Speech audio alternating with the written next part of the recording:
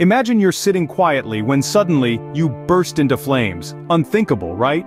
Yet this is what spontaneous human combustion is all about. A phenomenon where individuals are consumed by fire, originating from within their own bodies. Historically, it's steeped in mystery and controversy. The first recorded case? Polonus Vorstius in 1647, a mere puff of smoke before he turned to ash. Science, however, demands evidence. Can the human body generate enough heat to self-ignite? Theories suggest a chemical reaction, perhaps alcohol-based, might be the catalyst. Yet many cases are unexplained. Victims reduced to ash, while surroundings remain untouched. A chilling paradox that continues to baffle us. So next time you're feeling a little too warm, remember spontaneous human combustion. It's a hot topic in more ways than one.